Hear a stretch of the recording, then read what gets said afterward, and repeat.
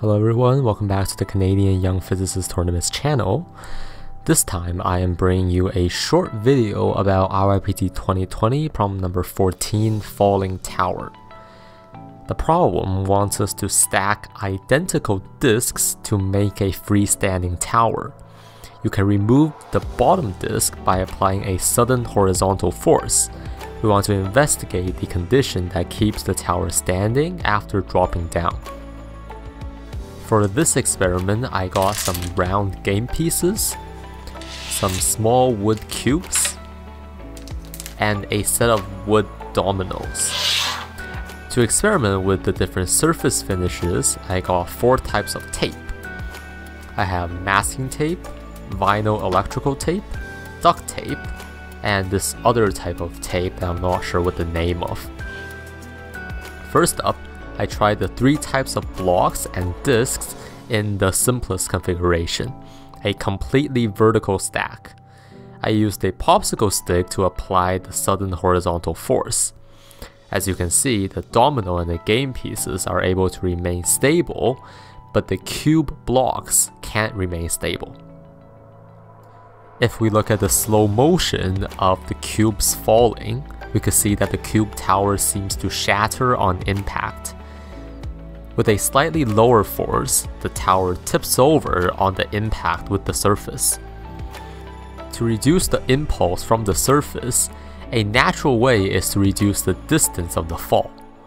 To achieve this, I placed a piece of domino under the cube tower. This time, with a smaller fall distance, the cubes are able to land firmly. To create a similar situation, I taped several dominoes together to create a square-based prism shape. I did this to test the effect of block width and fall distance on the stability of the tower.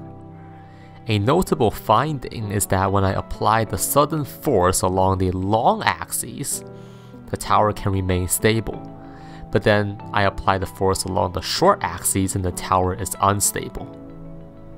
Again, separating the dominoes, I attempted to vary the block surface by using different types of tape.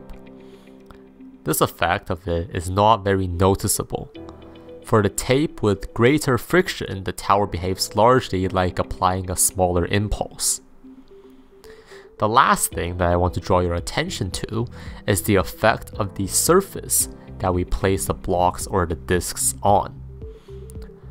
When the block or the disc is removed, it can't be done instantaneously. As the bottom disc travels across, the tower will tip over and fall onto the surface at an angle. The property of the surface then determines how much torque is applied to the rest of the tower.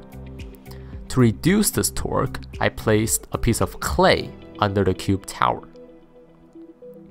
This time, when I removed the bottom cube, the tower remains standing.